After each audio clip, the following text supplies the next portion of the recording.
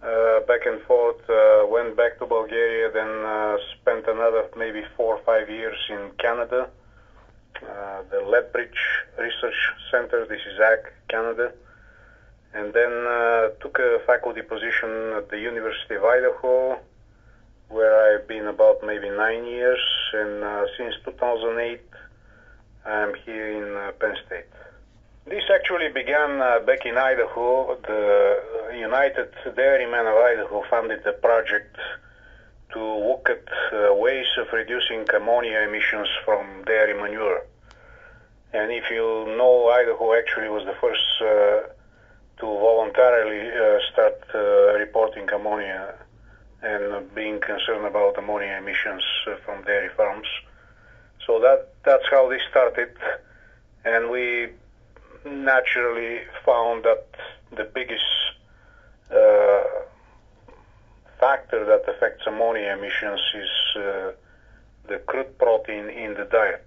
So how much protein you have in the diet is affecting the most ammonia emissions. So we reported that from that work about 40% reduction in ammonia emissions from 37% from just dropping the protein in the diet. When I came here to Penn State, we continued that work, and our intention was to see how low we can go actually with the protein. Commonly, dairies feed 17 to 18% crude protein. We were trying to reduce it down to 15, and in a couple of projects we had here, we reduced it to 14%, and that again had a dramatic effect on ammonia emissions. Mm-hmm. Now, when you get to these low levels of protein input and you have high producing cows, you run into the problem of certain essential amino acids starting limiting milk protein synthesis.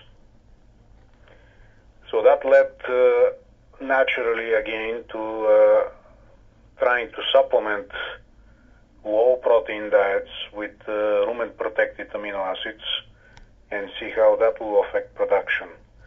The objective being to maintain milk yield and milk protein yield and concentration at low protein feeding diets.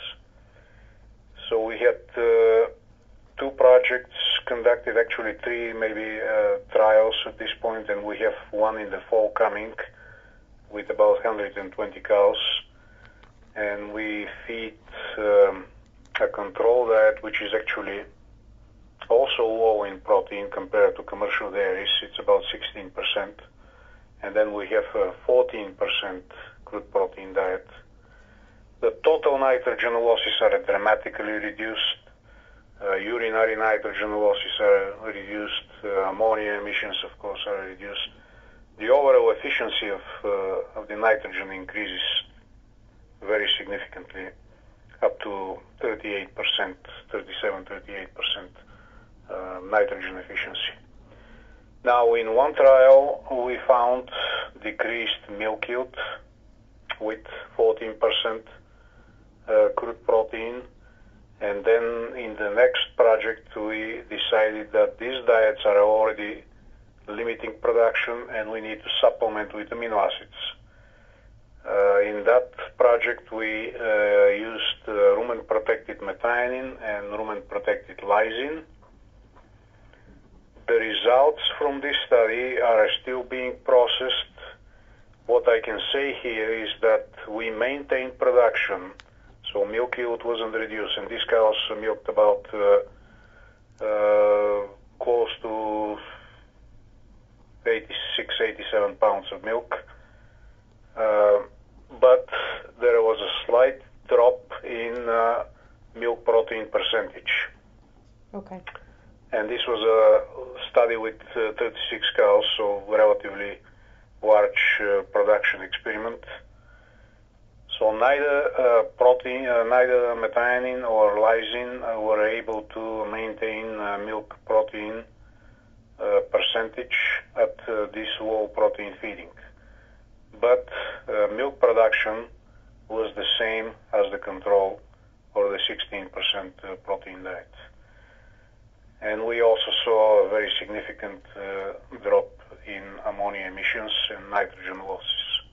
And the idea is basically to make the rumen work more efficiently and increase microbial protein synthesis to a maximum, which should provide any limiting amino acids in addition to lysine and methionine that may be missing in the low protein diet. Well, the benefits are a couple at least. One is that actually the diet will be cheaper, so feed cost per cow per day will decrease, because usually you are taking the soybean meal out of the diet, which is one of the most expensive feed ingredients. And the second benefit is environmental, because these kind of diets have a lot less nitrogen coming out of the back end of the cow, so there will be a lot less nitrogen runoff, and also significant reduction in ammonia emissions. Now, ammonia is, EPA requires reporting ammonia and hydrogen sulfide emissions above a certain level, 100 pounds a day, I think. So the regulation on this has started already. It's not implemented very strictly, but dairymen should be expecting this to become more and more stringent in the future. And I am looking at the moment at the table here that I can cite to you, which calculates nitrogen losses and feed cost savings from two types of diets. So if you have 17% crude protein diet, and if you have a 14% crude protein diet, the feed cost for 100 cow dairy will be about $3,000 less for the year. Annual savings, about $3,000 for 100 cow dairy. The total nitrogen losses, though, for a 2-year cycle, because you are assuming that it will take 2 years for the heifers to come into the herd, will be minus about 11,000 pounds of nitrogen. And then the ammonia emission losses will be reduced by about 10,000 pounds. This is a very low protein diet, and that's why we assume milk loss. If you are decreasing protein from 18 to 16%, or from 17 to 16%, you should not see any milk loss or any difference in milk protein. Again, I have to make it clear here that if there is anything else in the diet that is not up to the production of these cows, dropping protein is not going to help, but just will make things worse. For example, the forage quality has to be very good, and the energy intake of these cows also have to be good. So we cannot have protein being a substitute for energy in the diet.